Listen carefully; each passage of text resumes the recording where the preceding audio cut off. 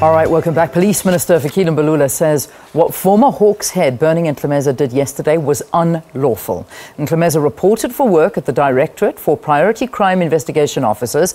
Now, speaking at the press conference at the same premises, Mbalula said Ntlemeza attended a managerial meeting and instructed that he be given a vehicle and a cell phone of the unit.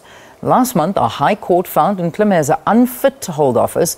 Lobby groups Freedom Under Law and the Helen Suzman Foundation obtained another court order enforcing that decision. So in studio with us, Nicole Fritz, the Executive Officer at Freedom Under Law, is here to hopefully give us a little bit more clarity about that. Good to have you, Nicole. Thanks for coming in. Thanks for having me. You know, I think we were chatting off air, and I think our Minister of Police put it quite aptly, saying that this isn't a movie that you guys are watching. This is not this is serious stuff. Although it does feel like a movie. I mean, it's playing out like one. What's going on? Absolutely. I mean, and it has elements of comedy in it. But I mean, unfortunately, it's a serious matter. And I mean, it's not doing much, I think, to inspire confidence in the public, in our policing, in the most elite crime fighting unit we have, which is the Hawks.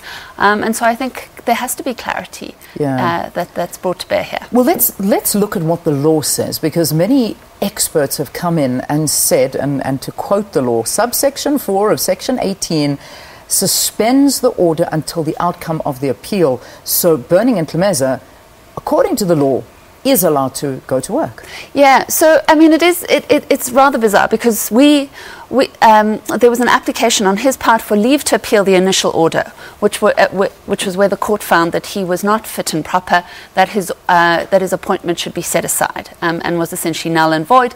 His application for leave to appeal was dismissed. We then applied as Freedom Under Law and Helen Suzman Foundation for immediate execution of that order, which is generally suspended during the appeal process. But in exceptional circumstances, where it can be shown that there will be harm proved if the order is not immediately executed, the court may grant this, which is what the court did. So you would then assume that there was no suspension of this order. But where this exceptional order is granted, there is an immediate right of appeal given the person against whom the order is awarded. But that appeal must be heard with extreme urgency. So the Supreme Court of Appeal now must hear the appeal relating to the execution of the order with extreme urgency.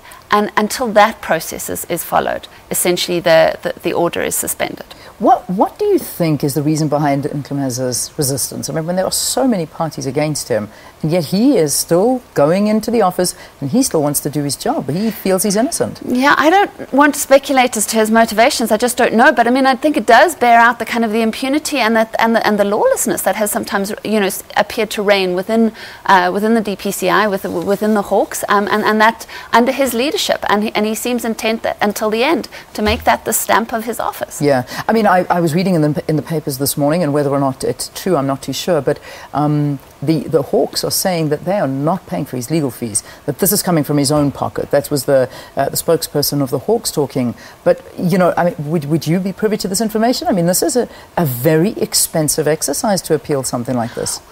I mean, it is a very expensive process. The minister has come down and said we want to, you know, adhere to the court order. But even before the court handed down its most recent order, the minister withdrew his application for leave, and he has done so in respect of the Supreme Court of Appeal process too. And so essentially, I think you're having, you know, sort of cabinet, the executive signal that they're not willing to support this process anymore, and there's defiance of that on the part of Lieutenant General Ntlemeza. I mean, what do you think is going to happen today? I mean, yesterday we saw him coming, taking a car and a cell phone. Reports saying that he's given it back now, even though the minister said that if he doesn't, they were going to issue a warrant of arrest for him.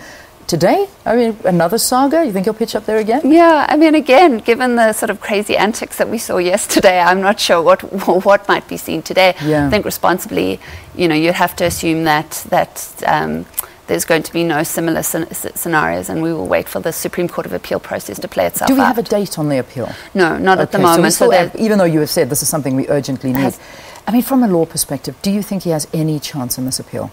So honestly, I don't think that there is any chance on the appeal. You saw the court, the North Gauteng High Court, essentially order there and then that that the order was to be executed immediately.